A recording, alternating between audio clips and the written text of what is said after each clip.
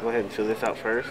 At the height of the recession, Job Connect in North Las Vegas could barely cope with the number of people looking for work.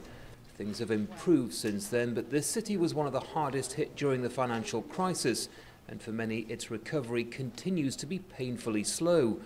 Office manager Jessica Hoyt still hears heartbreaking stories every day. We have a lot of people that come in and they're like, I needed a job yesterday. I'm this close to losing my house. I'm homeless. I'm trying to get back on my feet. We do have a lot of people coming in like that, but we do also have people that are having some success. For Elia Vasquez, options are quickly running out. She's been unemployed since December. Her life savings are gone, and in a job market full of young people, she's beginning to lose hope. Pretty much, because I've been applying 100 times probably online. No calls. If they call you, as soon as they see you, that's it. So it's hard.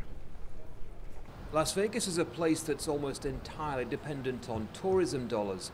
It is, after all, the entertainment capital of the US. It's what made it so vulnerable in the first place, but there are now some indications of a recovery. For thousands, then, the desperate search for work continues, but there are some encouraging signs for the Las Vegas economy. Construction is on its way back, and for the first time, people are moving to the city to take up work. But perhaps more significantly, economists say important lessons have been learned for the future.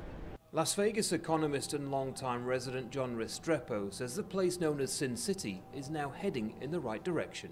I'm pretty optimistic that we're finally deciding we need to do something different. We need to grow up now. We can't just depend on gaming and hospitality and tourism. We really need to get serious about our educational system and how we diversify the economy, make those proper investments. Last year, Las Vegas saw record numbers of visitors, and the population here is once again beginning to grow. But the underlying unemployment rate is still high, and this city is set for a long road to recovery. Andy Gallagher, Al Jazeera, Las Vegas, Nevada.